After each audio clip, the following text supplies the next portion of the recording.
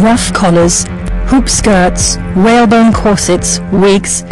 For over 3 centuries since Renaissance times, fashion has been transforming the body with constraining adornments. At the end of the 18th century, powdered wigs, fake beauty marks, and Versailles formal etiquette fall out of fashion, swept away by the winds of British modernism and revolutionary fervour. In the following powdered era, the First Empire's goddesses will bring women additional freedom and lighten up their lives. When bourgeois becomes synonymous with the Industrial Revolution, men begin spending hours dressing as the ideal dandy, and women dream of horseback riding, wearing trousers. Fashion lovers who pay particular attention to detail, passionate about the perfect crinoline gown or frock coat, these are the first fashion victims. These first clients in the universe of haute couture traverse the modern city, passing mechanical statues of beauties on their way.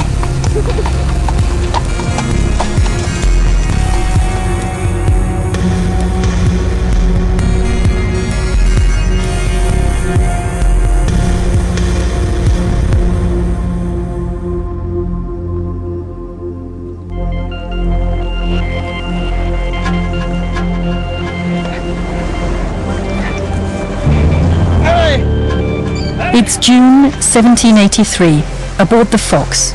The weather's lovely, there's a calm breeze, and the frigate's crossing from St. Malo to Plymouth looks to be ideal. The French passengers watch as the coastline disappears. As for the English passengers, they're struck by the need to change out of their French-style clothing into a more relaxed attire.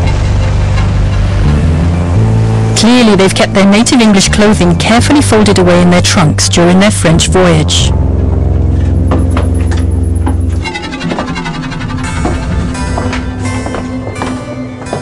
Il y a une très jolie lettre d'un Anglais qui arrive à Paris en 1752 ou 53, quelque chose comme ça, et qui écrit à un de ses amis en Angleterre. Il lui raconte ce qu'il fait à Paris, notamment qu'il va se commander un habit habillé à la française.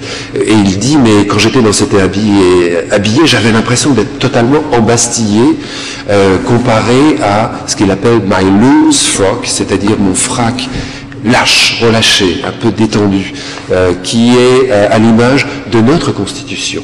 Le vêtement est encore l'incarnation par le tissu, par la coupe du régime politique.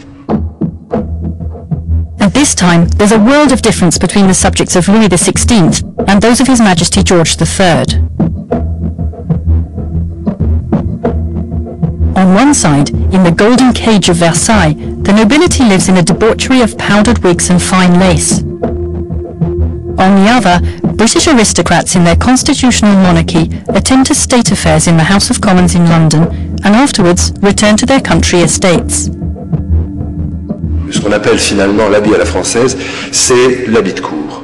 L'habit à l'anglaise, le vêtement à l'anglaise, c'est autre chose, c'est un vêtement qui vient non pas de la cour, mais qui vient de la campagne.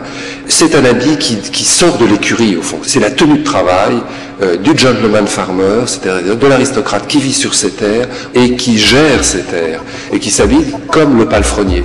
C'est ce qu'on a appelé ça, l'étiquette, finalement, cette nouvelle étiquette, c'est l'étiquette du palefrenier.